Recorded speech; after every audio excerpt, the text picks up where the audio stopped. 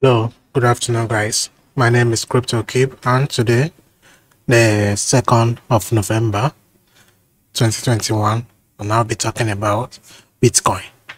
So, we've had a breakout of this descending channel, or rather, fallen wedge on Bitcoin, and then it is normal to show or talk about what is next and my expectation for Bitcoin in the next coming days.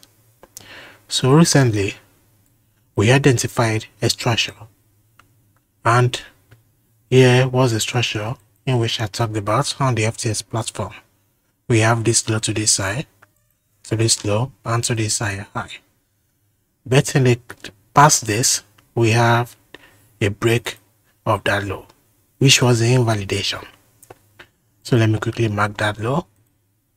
And for the fact that we have a break of this low means we are bearish, and then it is expected for us to have a bearish retest and a down movement.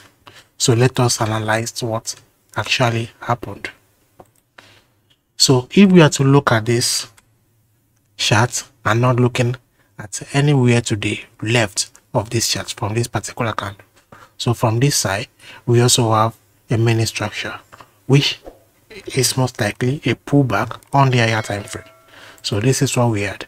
We have from this side to this low, then we had this lower high, and then this lower low. So when we have this lower low, it is expected, or it is normal, that this point of supply is valid. And what did we have? Let me mark that as red. So that point of supply, what did we have from there? So we have price coming back into it and then getting that bearish return or bearish move down, which confluenced or correlated with the break of this trend line. So the movement or the rejection from the supply zone offered the retest of this trend line, and now we are back into it. So it is expected, or it is normal, that this point, this lower high, is our invalidation high from creating the last lower low, or rather this low, for creating the last lower low from a lower high. So this is an invalidation for this structure right from this point. And what are we to expect? That the moment price closes above of this side, not necessarily close, sometimes just making an high higher than this side, means that we are back to our bullish bias.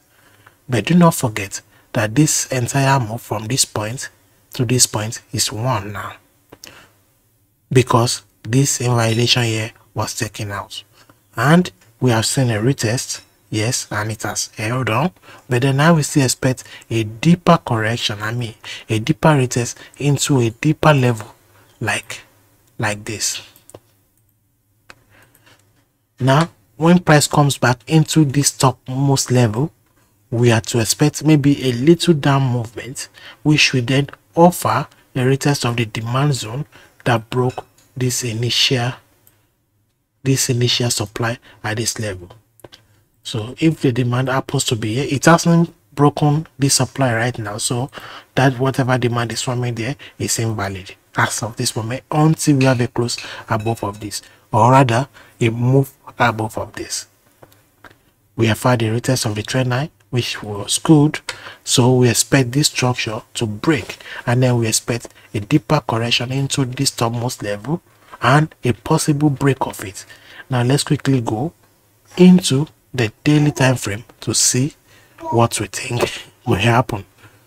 So on the daily, we can see that we have this bearish engulf. Let me remove this channel. So we had this bearish engulf. I remember when I was talking on a program hosted by FTS, I mentioned this bearish engulf, that once this price closes as bearish engulfing, then we are likely to have a retest of it and then a down movement. So if we have to have a retest of it, some people play it with the highs and the lows, while some people play it with just the body. So using the lows now, you can see we are the retest of this engulf and then a move down. So I will expect a further movement into the body of the engulf. So like this, something like this. So I will expect a retest of this particular area, and then either that is what will push the price back down to then create a retest for this demand that is forming on the 4-hour time frame, like here. You see, if this supply gets broken, let me mark that supply again. If that supply gets taken out either by a week, I expect a move deeper into this level and then a possible down movement created from this supply into this demand.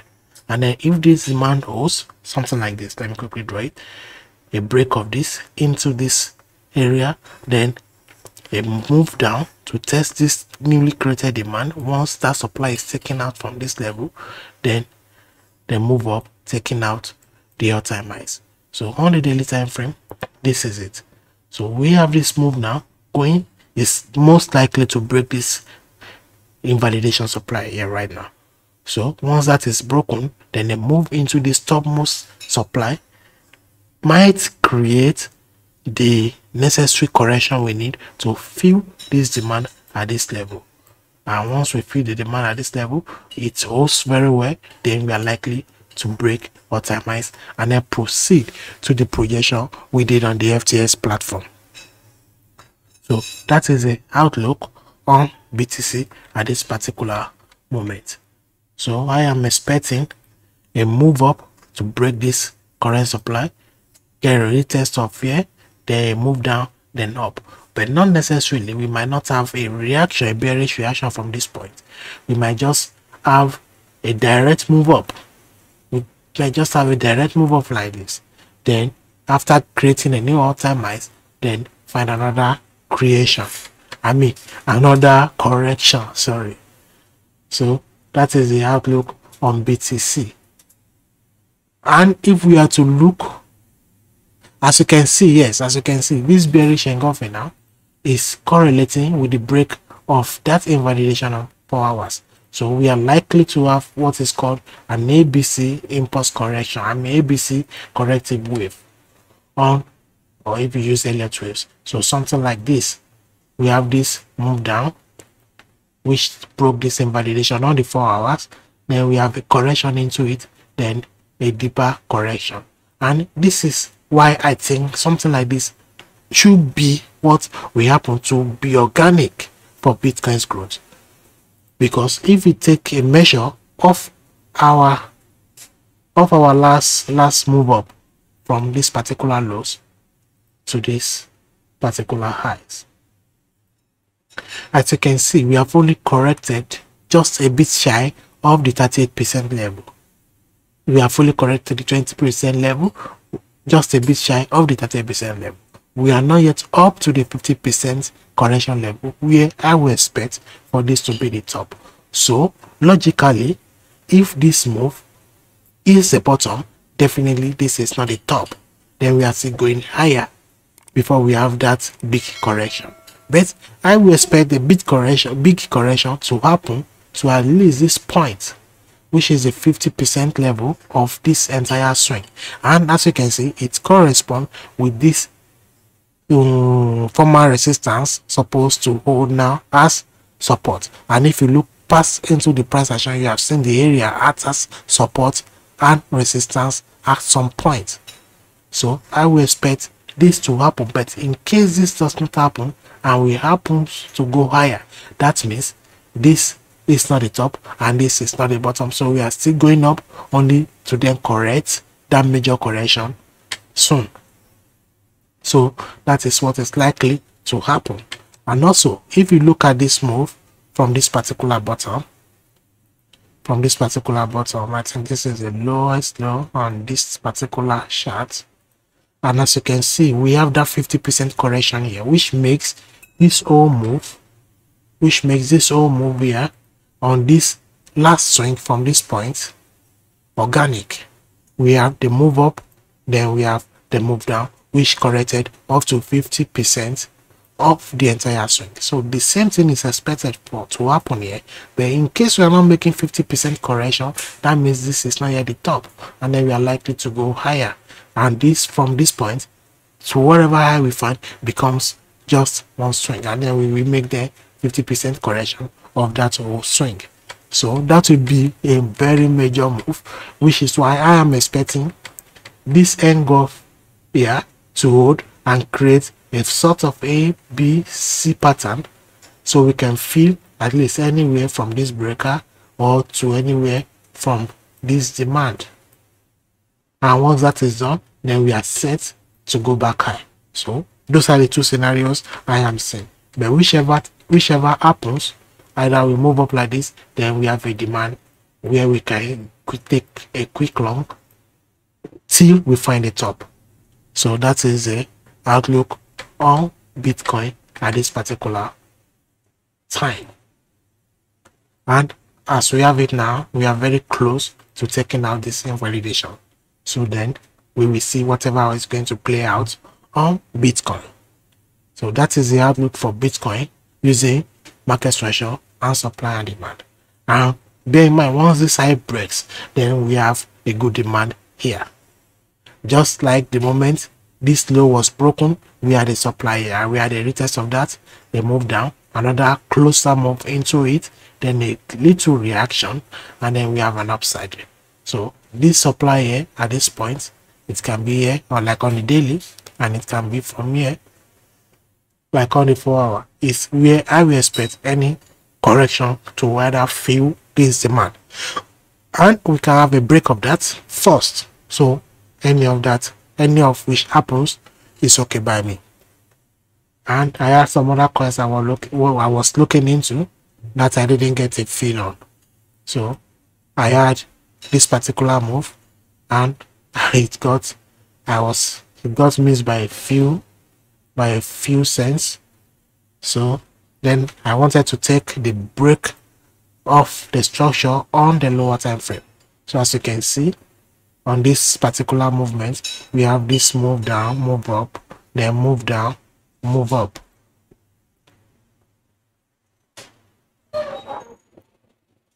And then we have this whole move. This is our invalidation, right?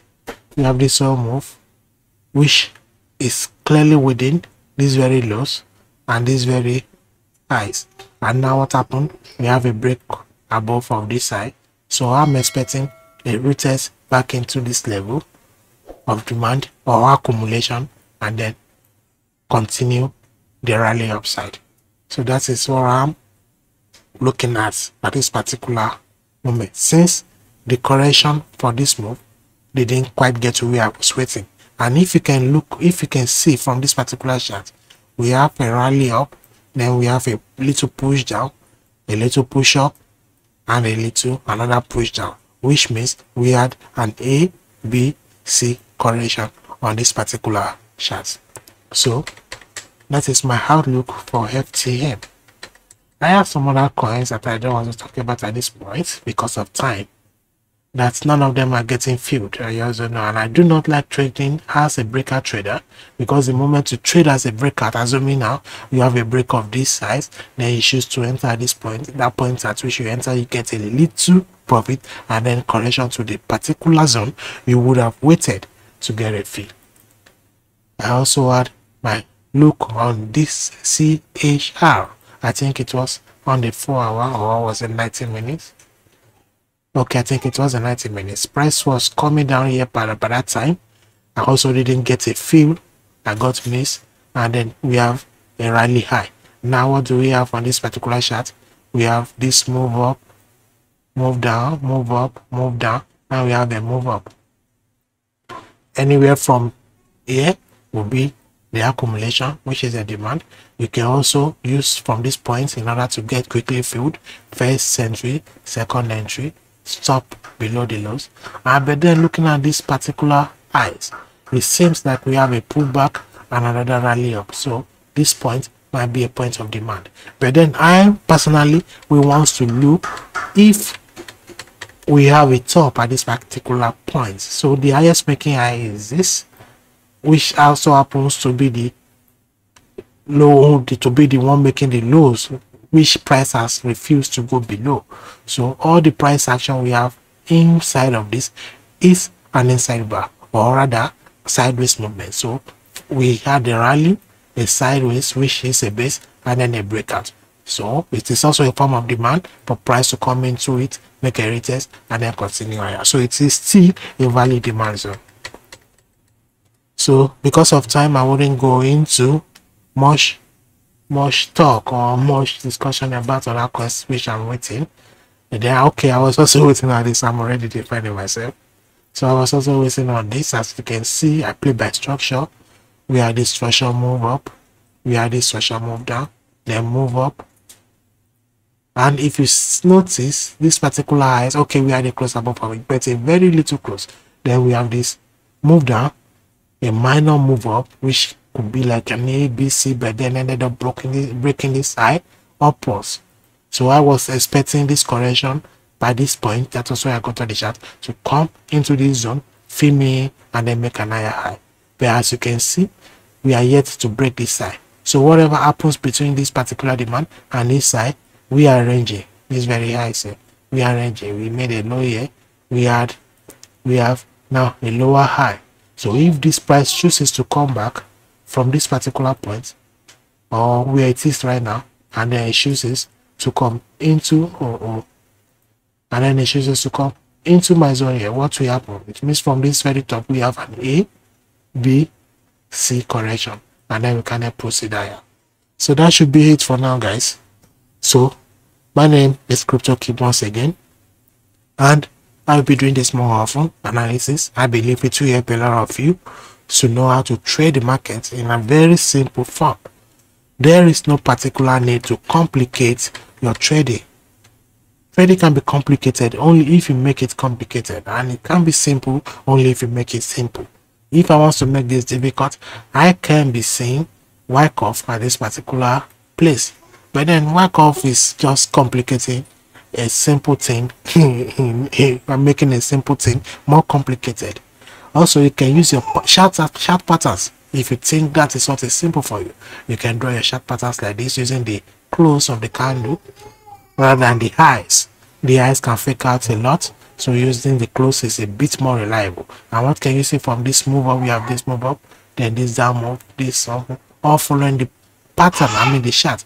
On the chart pattern, then it can come here. And since you have an ascending flag or an ascending channel, it is expected to break down. So, but I don't want it to go higher than this. If it goes higher than it, then I will see a new demand zone. So that is it, guys. Once again, my name is Crypto Keep, and I am your humble tutor. Thank you for watching.